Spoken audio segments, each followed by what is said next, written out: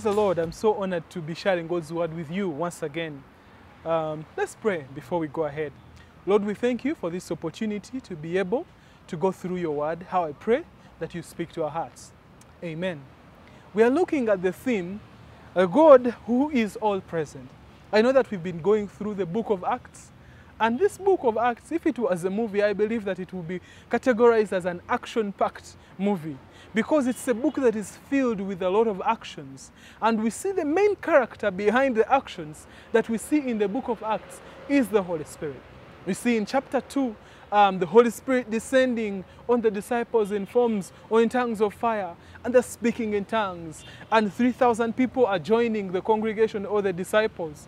We see in chapter 3 that they are healing the crippled man, and we see in chapter 4 that their works are leading them to prison, to being persecuted and flogged and caned. In chapter 5 we see Ananias and Sapphira lying to the Holy Spirit, and they are struck dead right there before the believers. In chapter 6, we see that there is a confusion that is arising between the Hebrew and the Hellenist Jews, because they're saying that food was not being evenly distributed. And so the apostles are saying, choose amongst you 7 people who are filled with the Holy Spirit and wisdom to serve at tables. But for us, we'll concentrate in the work of the word, of preaching and prayer. And we see that in the list of the people that are talked about, the 7, was a man called Stephen. And then these men, they give a slight profile about Stephen amongst all the 7. And they're saying that in verse 5, that Stephen, a man full of faith and of the Holy Spirit. And you continue on in verse 8, and they say that Stephen, full of grace and power, and was doing great wonders and signs among the believers. And so we see that because this man was filled with the Holy Spirit, filled with wisdom, filled with grace and power, some people wouldn't withstand the power of God that was working in him. And so they're standing to have a dispute with him, and they can't win him. And so they get false witnesses who came up with false accusations against him. So what were the accusations against Stephen? We see in verse 11 and 12, that the accusations were that he was speaking against Moses and God, that he was speaking against the temple, the holy place, that's how they called it, and the customs that Moses had handed over to them. So for them it was so dear to them. For one to speak against the temple and the law was tantamount to even treason, to even killing you. So at this point, these are the false accusations they are putting against Stephen. The same accusations that we see being put on Jesus Christ. They're saying that he had said that he was going to break down the temple in 3 days and build it up again. That's why he's sent to the cross. And we see that, why is this very important to them? Because the temple to them had the holy place and the most holy place. And this is where God met the Israelites. So for you to speak against the temple is speaking against the holy place where God met them. But also the law, this is what God gave to Moses, and he gave it to the Israelites. So they held it so dear that for one to speak against these two was very, very big. And so in chapter 7, we start off with Stephen trying to give his defense. Remember, we said that our theme is a God, or the God who is all present.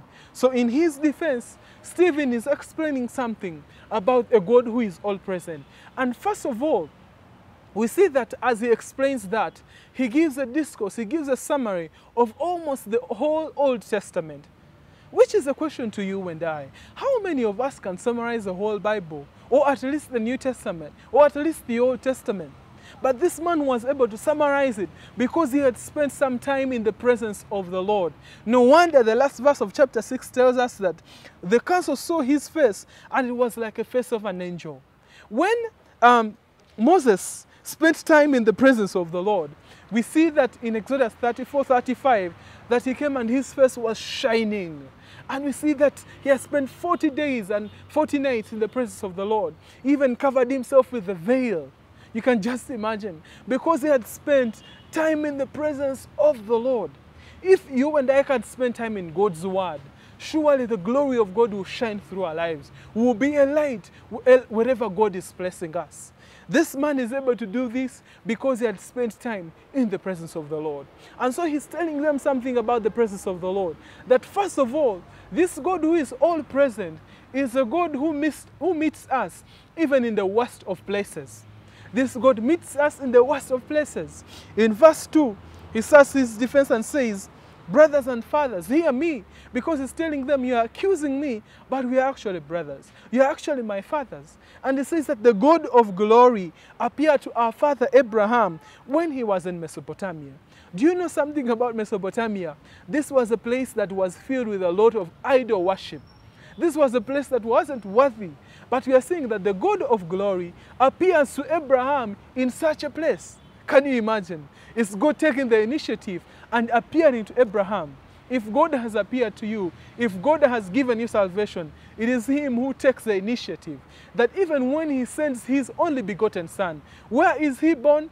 We see him born in a manger. Can you imagine? Worst of places, not in the best hospital in Bethlehem at the time.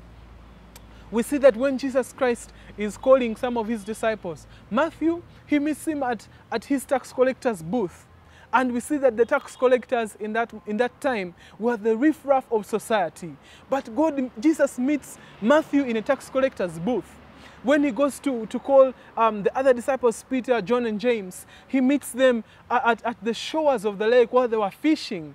A place I believe was filthy, smelling fish and dirty. But this is where Jesus meets them. When he calls Zacchaeus, he was in a sycamore tree, and he goes and meets with him in his house. And they're even accusing him of meeting with prostitutes and tax collectors. We serve a God who is all present, who meets us in the worst of places. I don't know what place you are living in, but God is ready to meet you wherever you are. If you hear his voice today, please don't harden your heart. We see that secondly, this God who is all present, that we approach his presence by faith. That he continues to explain to them in his discourse, in his defense, and talks about Abraham. He talks about how God calls Abraham from Mesopotamia and sends him to Canaan, where he didn't even have land where to set his foot. But this man embraces the promises of God just because he had faith. You read Romans chapter 4 verse 3, and it says that because he believed God, it was counted to him as righteousness. That we approach the presence of God by faith. Just like Abraham, it was by faith. It is even before even the law was given. And remember, they're accusing him of speaking against the law, of speaking against the holy place, the temple. But he's telling them, look, even Abraham, God appeared to him even before the law was given through Moses. That it's not about what you do for you to get into the presence of God. It's about what God has done. That we are saved by grace through faith, not by works, so that any man must boast. We are saved by faith alone to do good works. We are saved for good works, not saved by works alone. We are saved by faith alone. So I'm here to let you know that the God we serve is all present, present in the worst of places. We approach his presence by faith. So if you're here and you've never placed your faith in Jesus Christ, how I pray that you will. I pray that you will take that step and you will enjoy his presence. Thirdly, we see that this God who is all present meets us even in the worst of situations. Stephen goes on to give his defense. He talks about Abraham, he talks about Isaac, he talks about Jacob and the 12 patriarchs. He talks about how the patriarchs hated Joseph and they even sold him to captivity. When you read verse 9, it says, and the patriarchs, jealous of Joseph, sold him into Egypt. But God was with him and rescued him out of all his afflictions and gave him favor and wisdom before Pharaoh, the king of Egypt. And we see that at this point, Joseph is going through afflictions, the worst of situations. But even in that moment, God was present with him. You continue on and he talks about how they settled in Egypt, how a new Pharaoh comes up who doesn't know about the Israelites. And when he wanted to kill all the boys that were born to the Israelites, we see that because God was present in the life of Moses, that Moses is adopted by the daughter of Pharaoh, and he grows up in a palace. Can you just imagine that you are growing up as a grandson of your oppressor? That Pharaoh, who wanted to kill the Israelites, wanted to kill the Israelite boys, that Moses, an Israelite, is growing up under his roof. Can you just imagine? This is not because of the mother of Moses, but it is because God was present even in the worst of those situations. Later on, we see that the Israelites cry to the Lord. And what happens? Because God was present, he sends Moses, who delivers them from the captivity they were in. We serve a God who is all present. Present in the worst of situations. We approach his presence by faith. Present even in the worst of places. The fourth point, we see that this God who is all present cannot be limited by just a place, cannot be limited by a building. We see that he meets Moses when he was in the wilderness. He meets him in a burning bush. He tells him, get off your sandals because the ground you stand on is holy. And remember, they're accusing Stephen because of his speaking against the holy place. But they're forgetting that God met Moses in a wilderness, in a burning bush, and he calls that holy ground. Can you imagine? We see later on that David wants to build the house of God, and we see that Solomon is the one who is given the blessing to do that, the grace to do that. That even when he builds that, in chapter 7, verses 48 is saying that, yet the Most High does not dwell in houses made by hands. That even when he built it, yes, he had chosen to meet them there, but that's not where he dwells. We live in a generation where we limit God to be met in a certain church building, in a certain fellowship, in a certain place. But I'm here to tell you that we serve a God who is all present.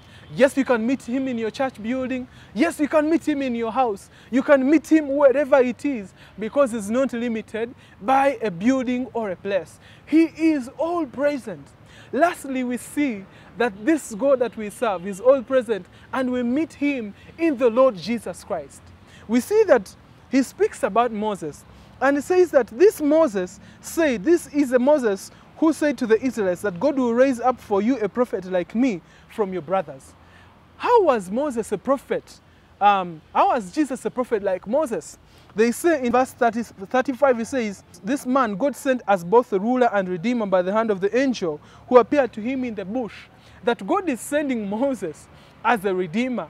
And we say that Jesus is a prophet like Moses because he comes to redeem us, to take us out of the captivity of sin and bring us to the rest of eternal life. So we see that these people are speaking about Moses. They're speaking about a God they don't understand well. They're speaking about Moses, but they forget that even Moses is speaking about Jesus Christ. And so I'm here to let you know that we meet God in the Lord Jesus Christ, that he's the visible image of the invisible God. But today, people are running to certain men of God as if others are men of the devil. Can you imagine that? We are all men of God. If you have believed Jesus Christ, you are a man of God, you are a woman of God, you are a daughter of God, you are a son of God. To as many as believed him, he gave a right to become children of God. So we don't meet God in a man. We don't meet God in the so-called apostles, in the so-called prophets. We meet him in the Lord Jesus Christ. Moses is also pointing to the Lord Jesus Christ, a prophet like him.